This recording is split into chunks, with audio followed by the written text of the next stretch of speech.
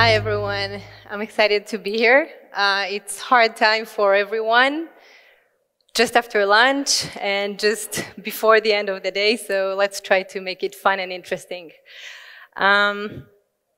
So a while ago, me and my family went on a weekend to Mount Hermon, and on the way, we saw those logos on the Waze map, like McDonald's or different gas stations.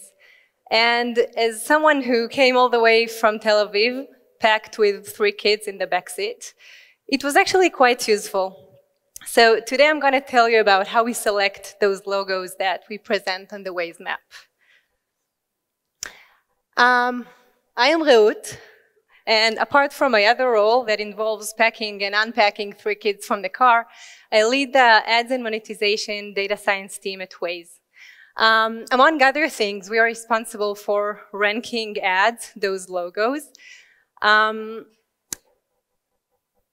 did my master's in Predictive Analytics in the University of Chicago, and I came back. When I started at Waze, it was after many years of working with data, mostly in the online advertising domain.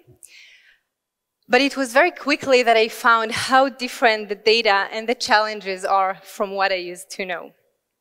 So usually, the problem of ad serving involves some real estate, like a web page, the users who visit this web page, the advertisers who want to display their ads to these users.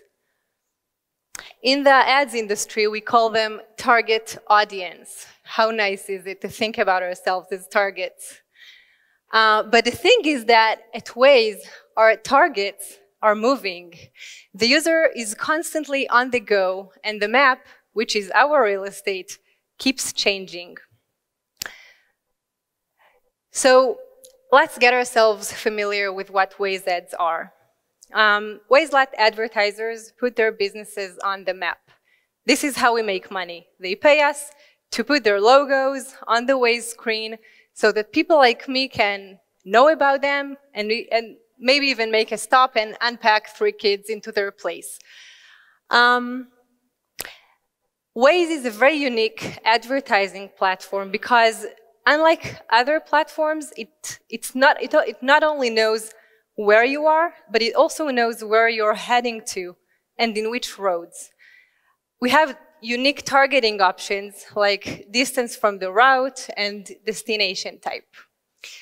We have several ad formats, but the most prominent one is called branded pins. These are the logos that I told you about. Now, why should you care about it? Because it's a really hard problem to select those logos. And if you're here, you probably like hard problems and you want to understand how to solve them. So just before diving into the problem, let me explain a few basic concepts so you understand how we display those ads. So we have the mobile client, or just the client. You can think about it as your device or other devices that use Waze. And we have the server, and this is where the more complex calculations are happening. You can think about it as a remote computer with a lot of processing power. And if you think about your device, it's a very small computer, right? So if we did all these large calculations on it, Waze wouldn't be able to respond quickly enough, and it would take a lot of your battery. Now, we know that it already takes your battery, and we're working on improving it, but it's definitely a trade-off. So these 2 friends are constantly exchanging information between themselves. So a drive starts, and basically we want to display those ads. The server does the complex calculations and send over those candidate pins to the client friend. And then the client displays them on the screen if they fall within the screen boundaries and up to a cap of 4 pins in a screen. So why actually is it a hard problem? You could say, why not? I mean, we know the whole route right from the beginning of the drive. You could say, okay, why not just sending a lot of pins to the client And whenever it can display one, it will. So the answer is that there are, first of all, we don't always know your whole route, right? Because users don't always follow Waze instructions. But even if they did, there would have been so many pins, and it would have been so hard for the client to do all these calculations, and maybe by the time it does, you will have no battery left and no pins to display. So that's not a solution. So we said, okay, let's try to make it smaller. Let's try to look at 2 minutes road segment and send a much shorter list of pin candidates to display, up to 50 candidates. In a two minutes time horizon, we know pretty good where you're going to be.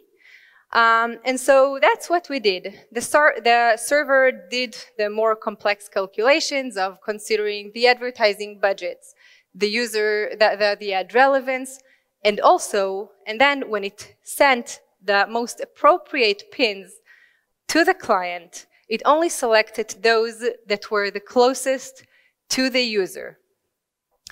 But the user is moving, right? So before I explain it, you ask about the trapeze, right? If you see, the top horizon is much wider than the bottom part of the screen. Next time you use Waze, check it out. For now, just believe me.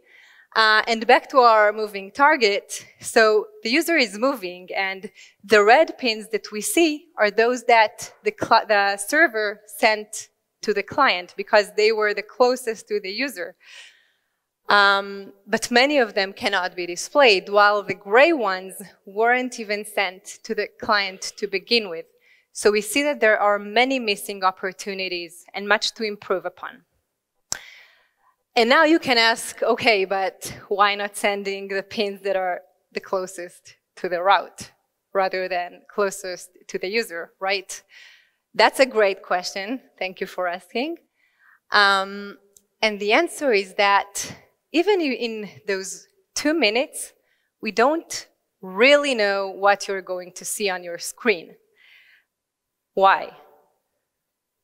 Because some drivers drive very slowly, either they just do or because of the traffic conditions, and some other drivers drive much faster.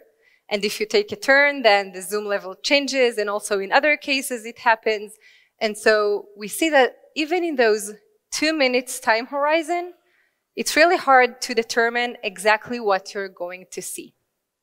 So I hope that by now I could convince you that this is a hard problem and that traditional engineering efforts can't really work that well. Okay, so let's state clearly what the problem is. We want to be able to estimate the pin's display probability in the next 2 minutes to fall within your screen boundaries. If we're able to do it, we can rank them accordingly and then display many more pins on the Waze map, deliver much more value to our advertisers who would be able to show more of their ads and increase Waze revenue. And what should it look like? So we should have the data input that involves the current state at the beginning of these 2 minutes. We want to put it inside some model, which should output a display probability for every pin to fall within the screen boundaries. So let's start with the data and features and see what they look like. What actually do we need to know? We want to know the next road segments that the user is going to cross, the candidate pins locations, the current user location, the current screen boundaries, and we take this data and we transform it into some features. So we have many of them, but let's review the most important ones. We take the distance of the pin from the screen and from the user.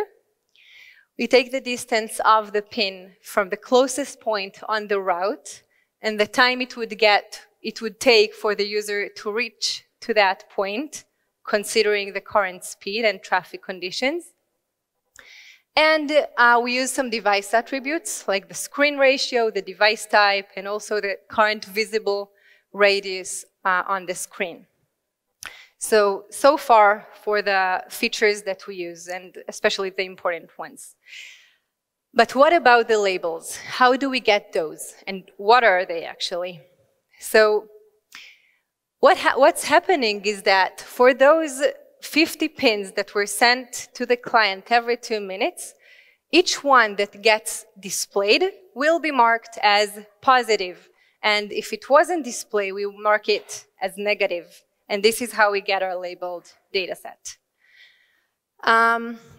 All right, so we have the features, we have the labels. Let's review the model itself. We chose to use deep neural network. The main reasons for choosing it was that the data set was very large.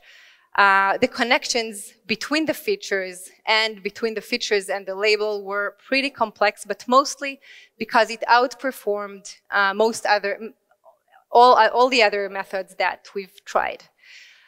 We have 4 output layers that are basically 4 display probabilities for every pin.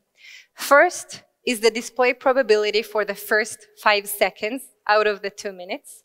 Then the display probability in the next 6 to 35 minutes. The third for the 35 seconds. Did I say minutes? Seconds. 35 seconds and above. And the last one for the probability that it won't be displayed at all. Why do we need those 4 probabilities? Again, we want to be more precise. We want the client to think as less as possible. And to catch the most relevant ones at every period inside these 2 minutes. So when we come to predict, every candidate pin would get these 4 display probabilities. Now, in every request, we have hundreds of candidate pins. And as you can remember, we have these requests every 2 minutes. Within a drive. And you can probably imagine that there are many drives with Waze. So we better handle that right.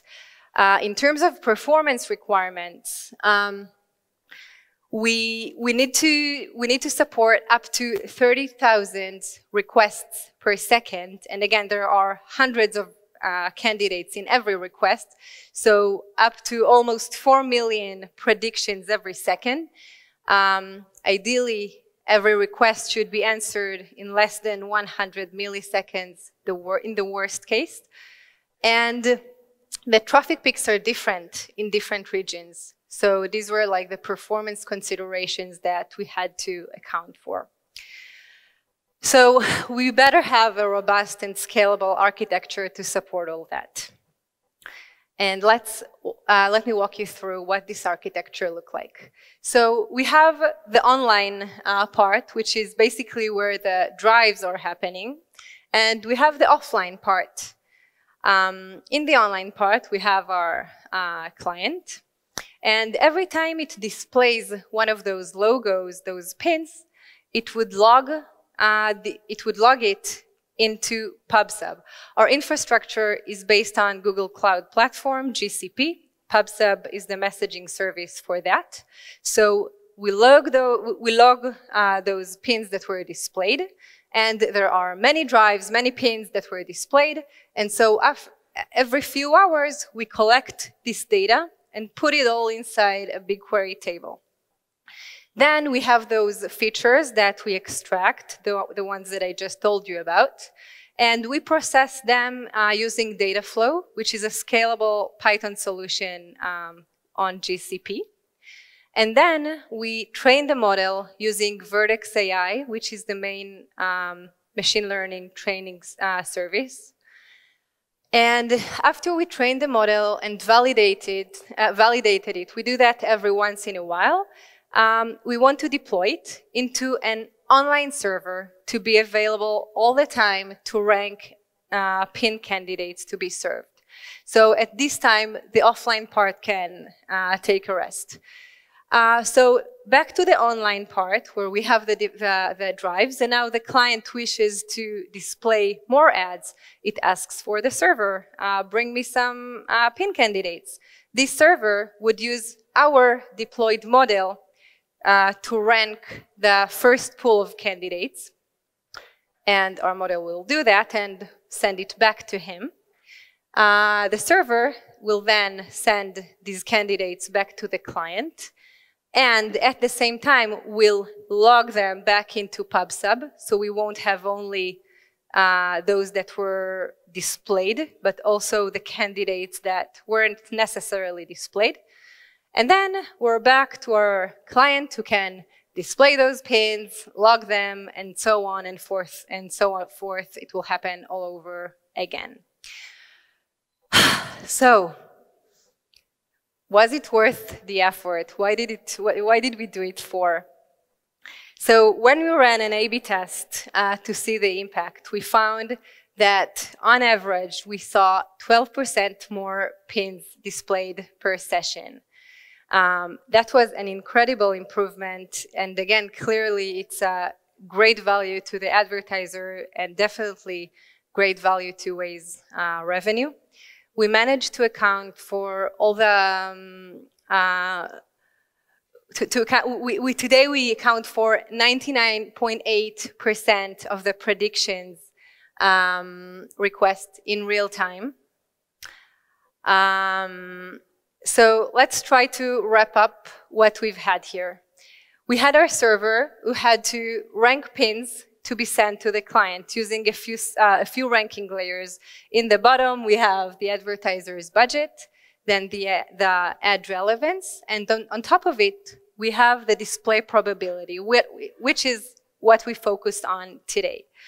So the server send these pins candidate to the client, who then can display them on the Waze map and hope that someone like me will stop and unpack 3 kids into some place. So clearly we have a lot to improve upon, but I think that at this point we can say that we have reached our destination. Thank you so much for listening.